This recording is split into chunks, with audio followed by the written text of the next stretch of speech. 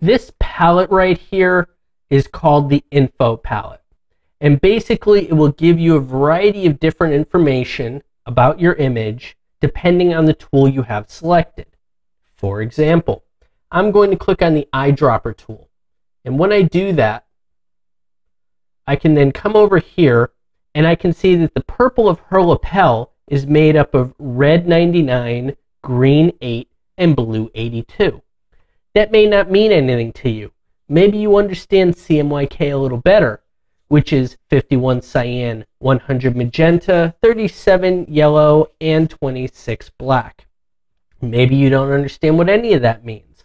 Well, that's okay, because all you need to know is that it's giving you the mathematical equation of that particular color. And if I were to click on it, notice that the color was sucked up and placed over here because of the eyedropper.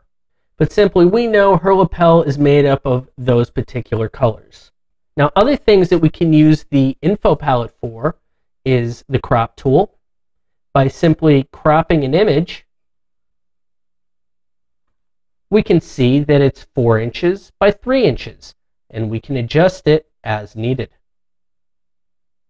If I were to hold down on the eyedropper and just click and hold, that's going to open up the palette that allows me to see more tools. And if you come down here to the ruler tool, I can click from this point to this point, let go, and then it tells me exactly how long that line is. Maybe you care about it for architecture, maybe you don't. I have no idea.